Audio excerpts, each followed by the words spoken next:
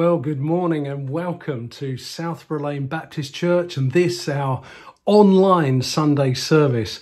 Whether you're new and joining us for the first time today, or whether you've been joining us online for a few months now, or whether you're a regular or church family, it doesn't matter. I'm just so pleased that you've taken the time to join us for this online service. And I think we've got some good stuff coming up that I hope will really engage you. But let's start by doing what we should do, what we were created to do, worshipping God.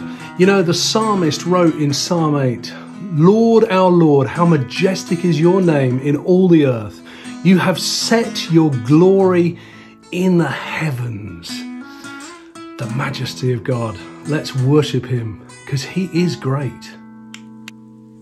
Oh Lord my God, when I in awesome wonder consider all the worlds thy hands have made, I see the stars, I hear the rolling thunder, thy power throughout the universe displayed. Then sings my soul, my Saviour God, to thee. How great thou art, how great thou art. Then sings my soul, my Saviour God, to thee. How great thou art, how great thou art.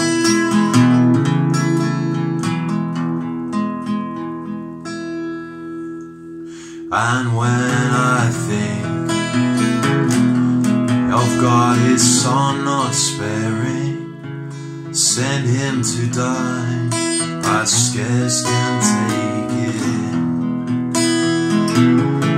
That on the cross, my burden gladly bearing, he bled and died to take away my sin. Then sings my soul, my Saviour God, to thee. How great thou art, how great thou art. Then sings my soul, my Saviour God, to thee. How great thou art, how great thou art.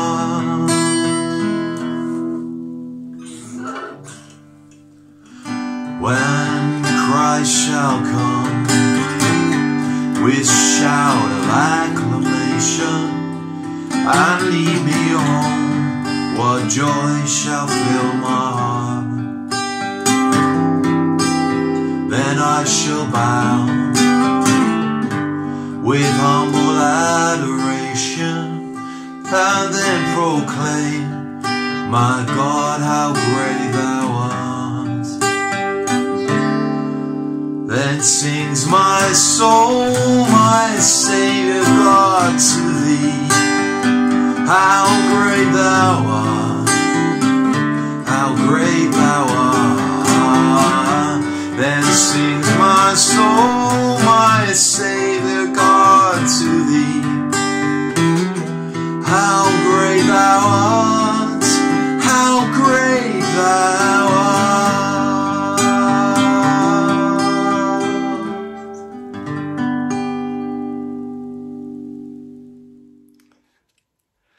The psalmist said in Psalm 145, I will exalt you, my God, the King. I will praise your name forever and ever.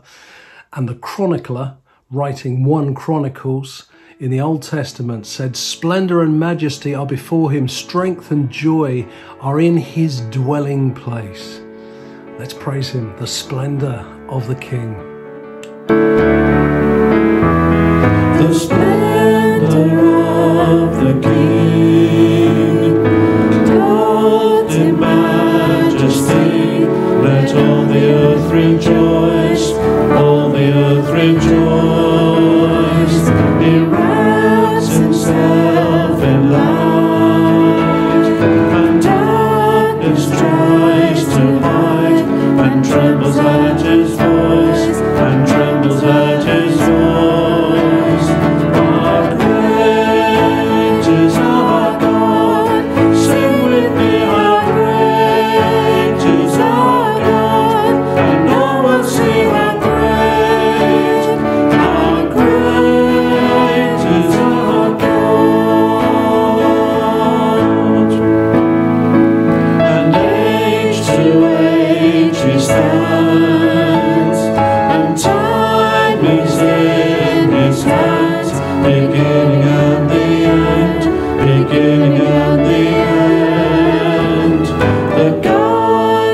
three in one. Father, Spirit, Son, the Lion and the Lamb, the Lion and the Lamb. How great is our God! Sing with me, how great is our God! And all will see how great is our God.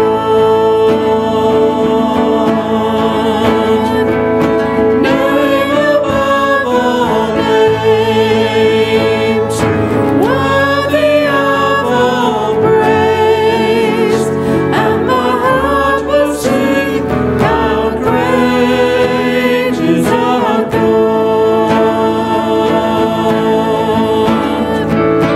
Name above all names, you are worthy of all praise, and my heart will sing, how great is our God.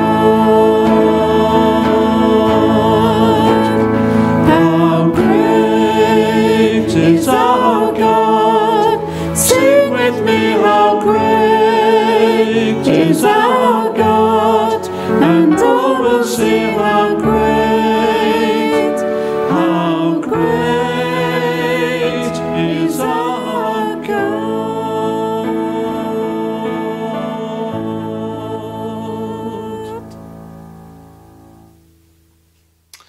Lord, our Lord, how majestic is your name in all the earth. You have set your glory in the heavens.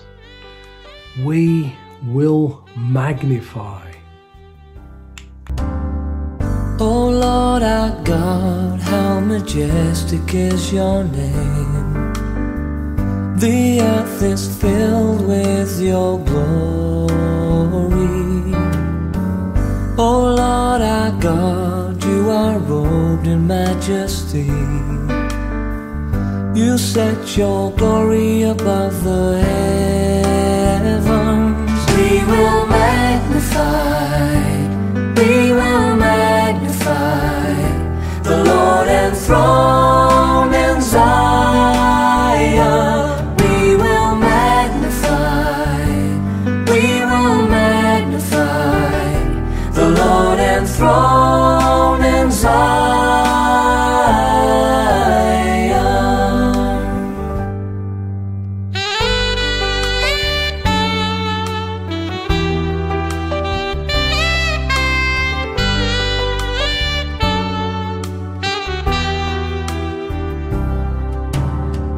O Lord our God, you have established a throne.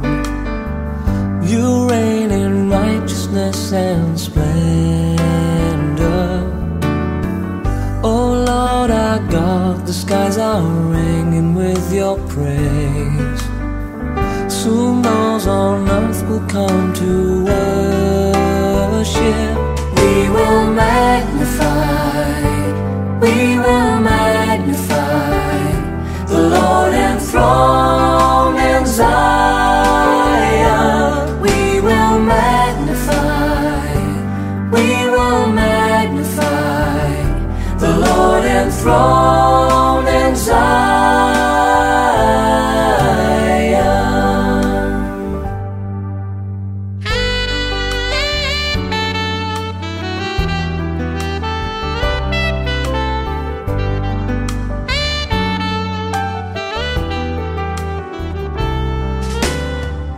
O Lord our God, the world was made at your command. In you all things now hold together. Now to him who sits on the throne and to the Lamb be praise and glory and power forever. We will magnify the Lord enthroned in Zion. We will magnify the Lord enthroned in Zion.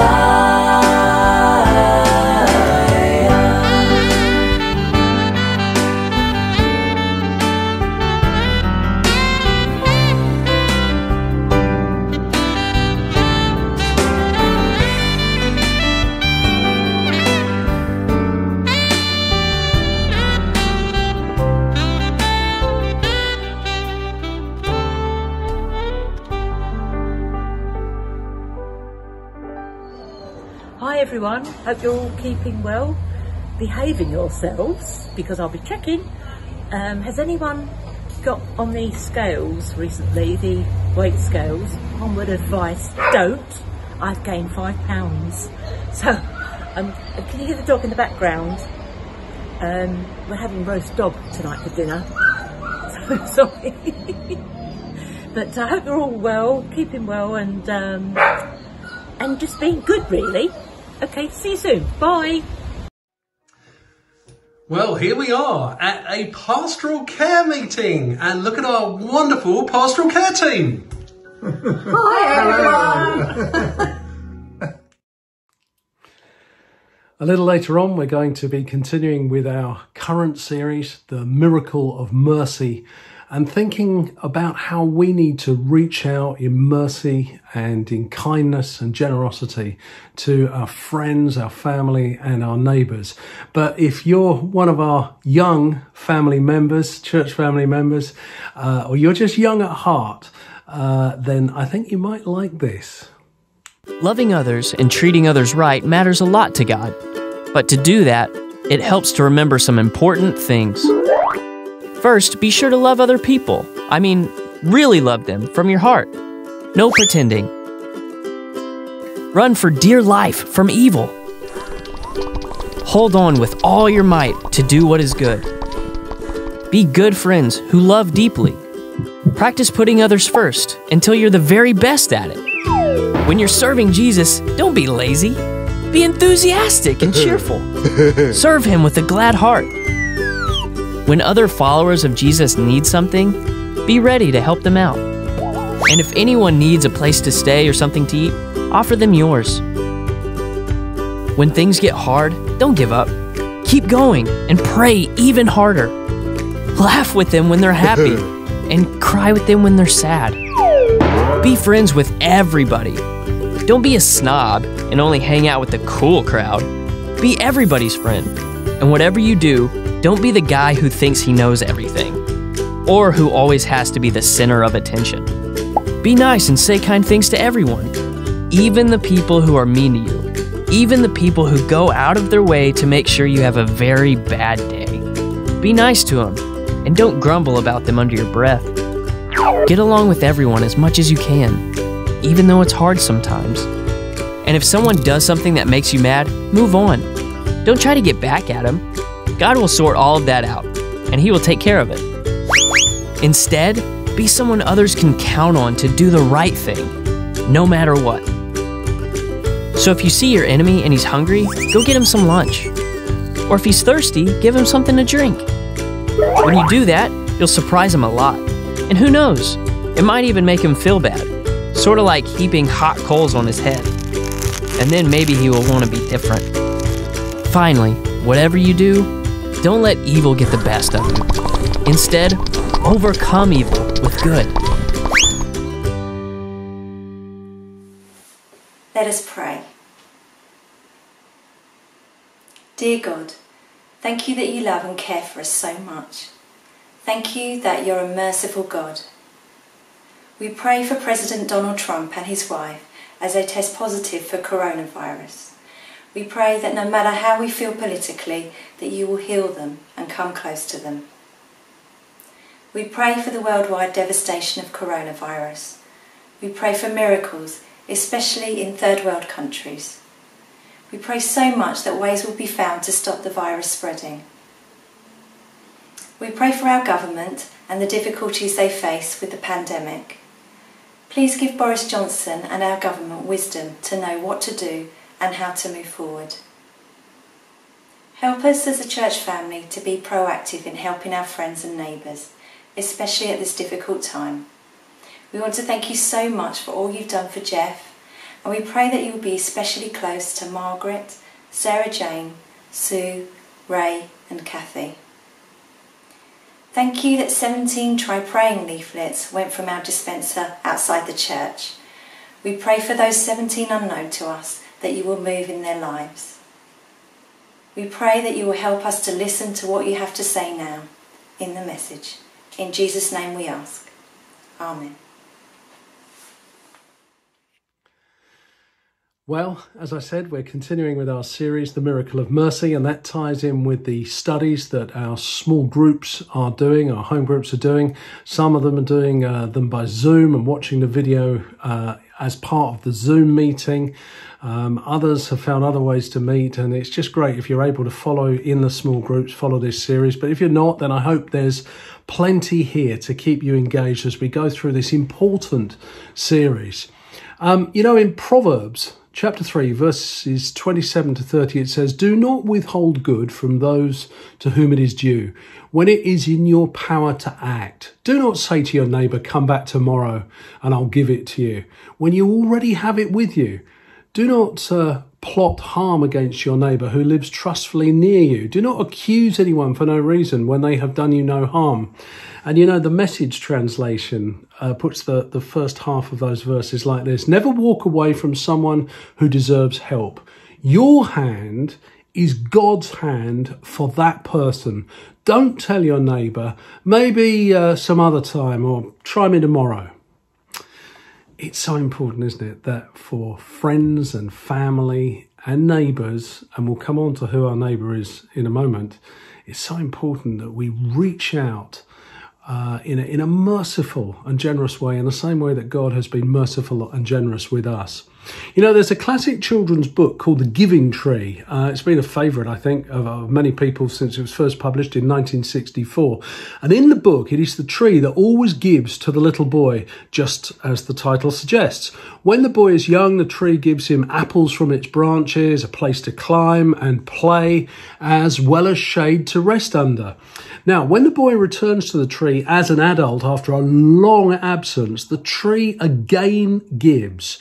It gives the boy wood from its branches for a home, its apples to be sold for financial gain, and ultimately its trunk so that the man can construct a boat to sail away from his worries.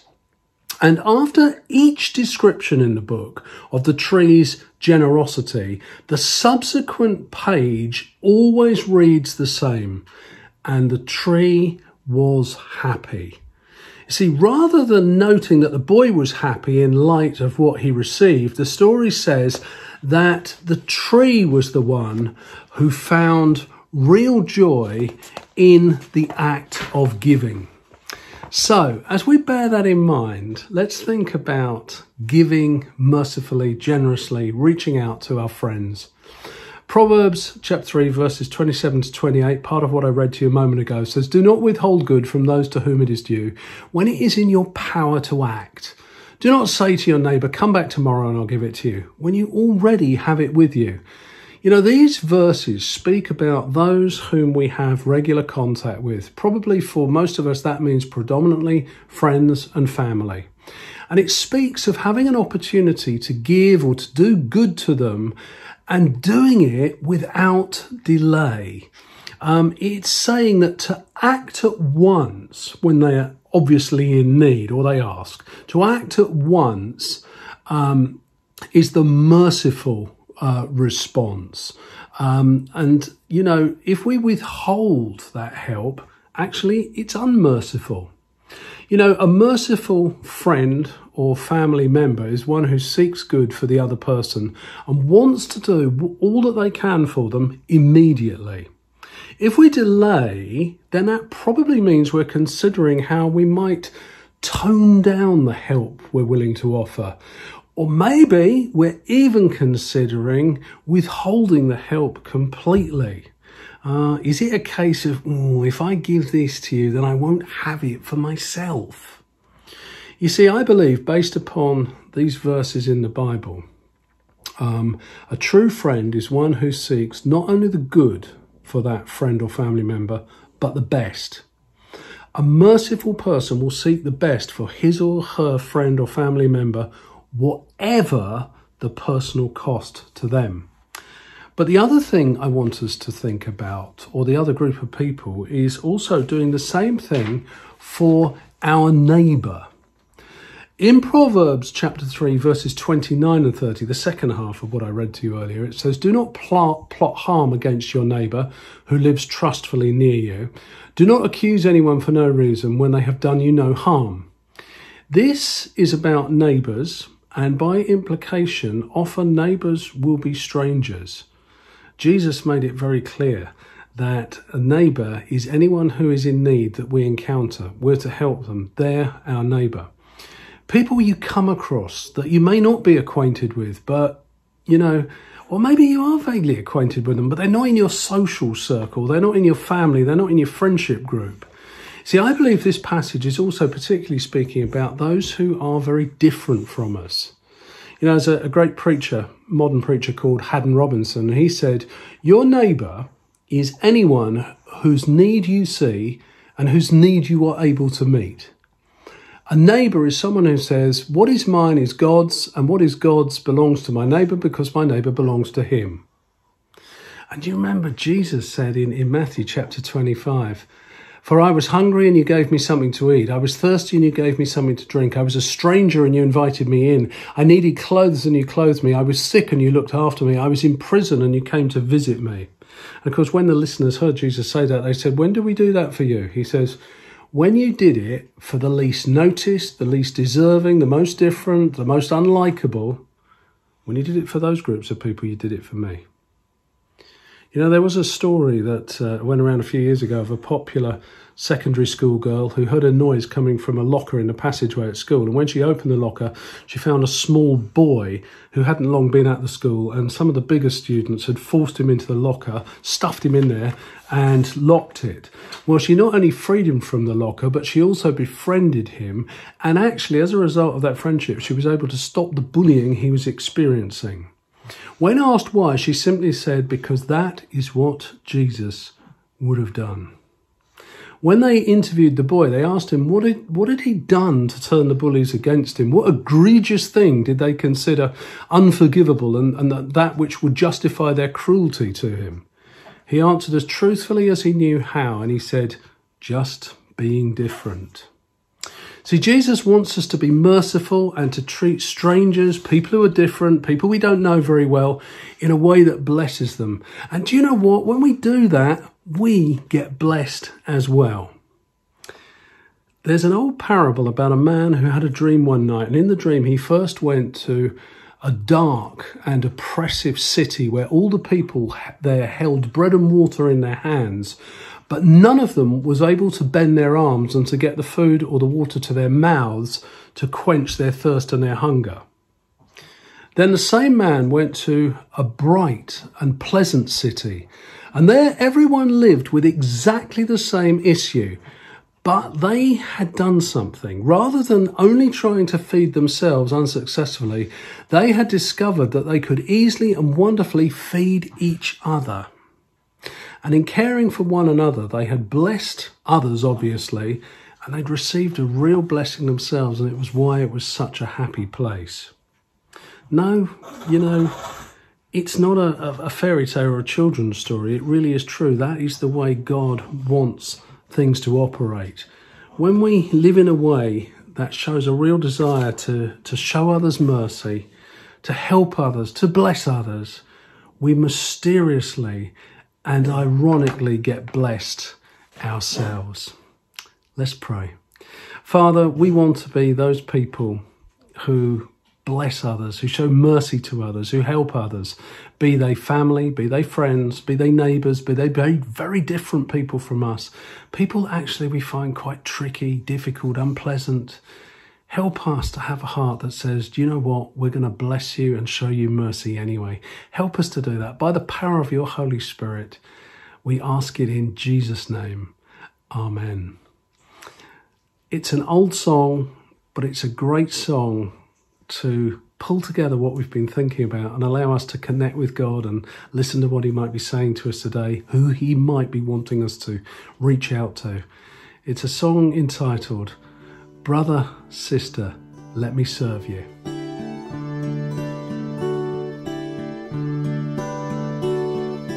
Brother, sister, let me serve you.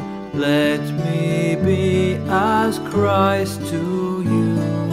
Pray that I may have the grace to let you be my servant too.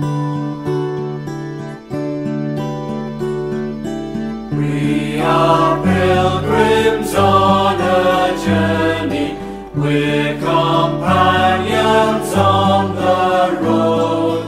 We are here to help each other walk the mile and bear the load.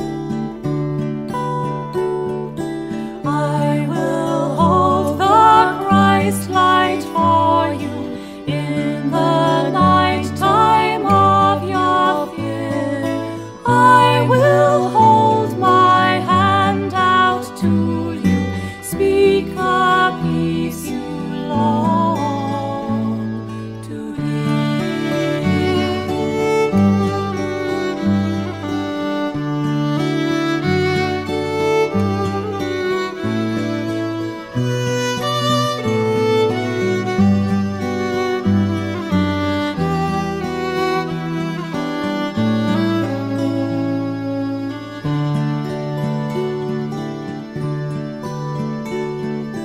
I will weep when you are weeping.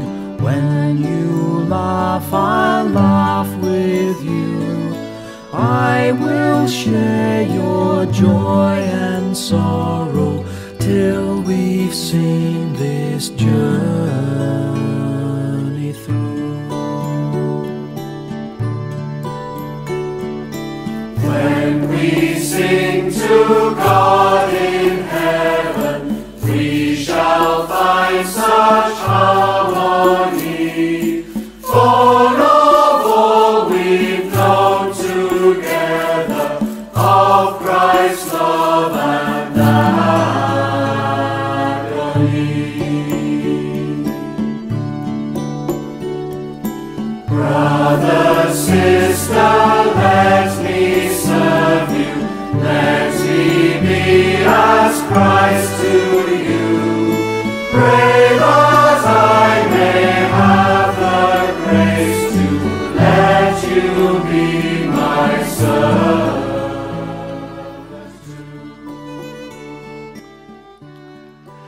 As you go into this new week, remember, God really, really wants us to love him with everything we have and to love others in the same way that we love ourselves. So let's seek to do that in the days ahead. Thank you so much again for being here, joining this Southborough Lane online worship service. Have a great week, stay safe, and God bless you.